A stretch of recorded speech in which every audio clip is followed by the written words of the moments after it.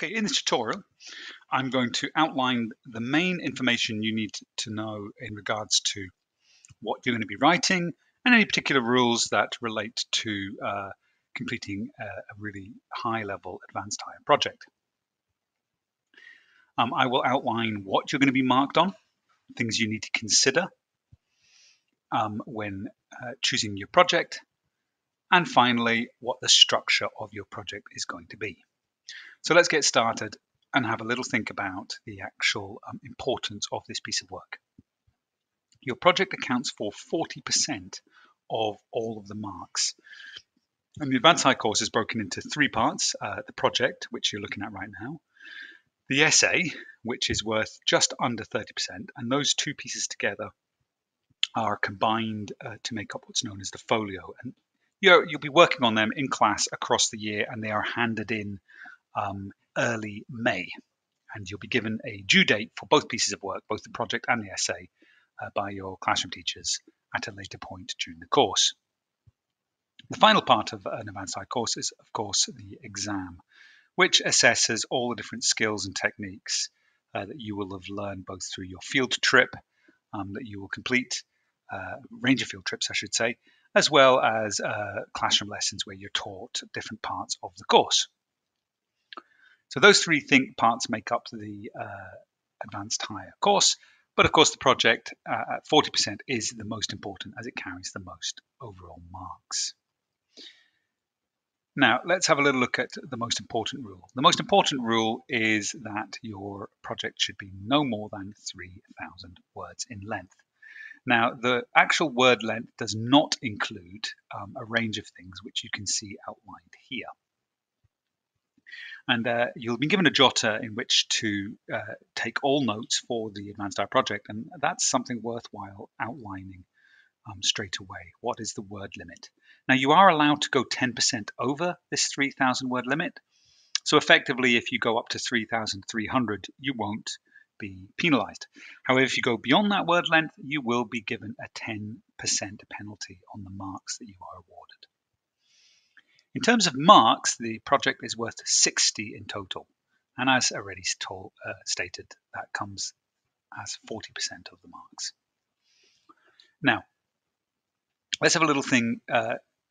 I should say, before we're looking at the things to consider, there isn't any other major rule in regards to this other than making the deadline, which will normally falls at the beginning of May, although as I go through the tutorial, we never know at the start of an academic session when the actual deadline for the essay and the project will be, but that's historically always been early May.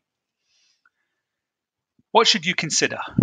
The most important thing to bear in mind, you can read through this, pause the video in a second, read through this for your own leisure, is that prior to actually starting researching and reading up and actually going out into the field and gathering data, you will have at least one-to-one meeting with your classroom teacher, which is likely to be myself, where we will discuss both, is your topic difficult and challenging enough? And that's from a perspective of being able to access the grades, the type of grade that you would be aiming for, which ideally will be an A. Is it a viable project? Could it be achieved? And also, can you actually gather enough data for it? Is it realistic in the time frame in which we'll be completing this? And all of those things will be discussed in that meeting. You are awarded credit for demanding topics, so going for something that's a bit more challenging might be advisable, especially if you are aiming for a very high mark. Now it does say here, and this is an important point to bear in mind, you have your own level of experience and expectations. Now the expectation is more than likely going to be an A grade, and that's certainly a valid expectation to have at the start of the course. But you've also got your own particular unique set of experiences about going out and gathering information and working independently. Of course, this is what this whole project requires, is independent work. Now, if you are, for example, a very shy person who finds it very difficult to, for example, walk up to a complete stranger in the street and complete a survey, let's say you would find that extremely difficult, then it's very inadvisable to do a project that requires that type of field work. So do consider what your own experience and what your expectations are and what you are capable of yourself prior to finalizing a project. Okay, what are you going to be marked on? Well, in future tutorials, I'll be going through each of these 7 points, and these form the main structure of writing the project. And there are marks available for each of these 7 different component skill areas. The first one, for example, is worth 4 marks, and those 4 marks are mainly targeted in the actual chapter titled Introduction. I'll talk more about that in a second. You will be expected to do extensive background reading, not to the same level as for your essay, but there should be lots of references to other people's work, people who have conducted studies or research in the same area which you are completing your advanced higher project in.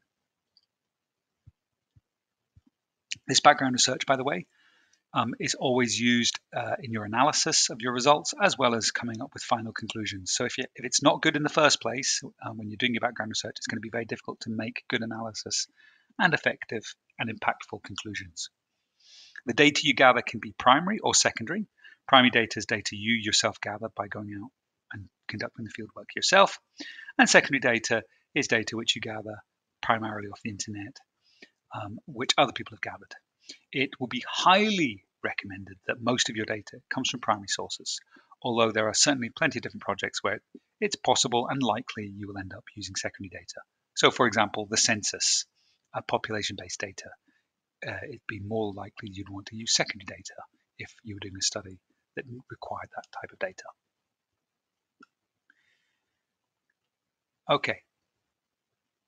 What I would now do is just read through the rest of this page at your own speed. Just take it in and make any notes that you feel are important to you, that you want to refer back to as you complete your project. Let's have a little look at the final structure. Now, a project is best suited to being written in chapters, and I will be structuring it with you as we go through it in chapters. And your deadlines will surround completing these different chapters. Now, when you are given a deadline for a chapter, you will also be given a lesson where we discuss what the requirements are. You'll have a video tutorial, just like the one you're listening to, that focuses on that, as well as lots of other students' examples. And as you work towards a deadline for writing a chapter, it's likely, certainly for some of the chapters, that you're going to want to have a meeting with myself in the classroom to discuss certain aspects of what you're doing and get advice.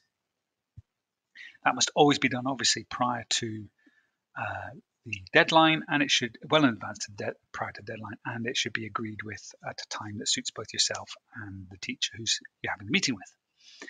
Now, in this first chapter, the introduction, I said a second ago that you'd be targeting 4 marks worth, and those 4 marks will come through establishing a strong central aim, and that is so important. The entire project hangs on the aim.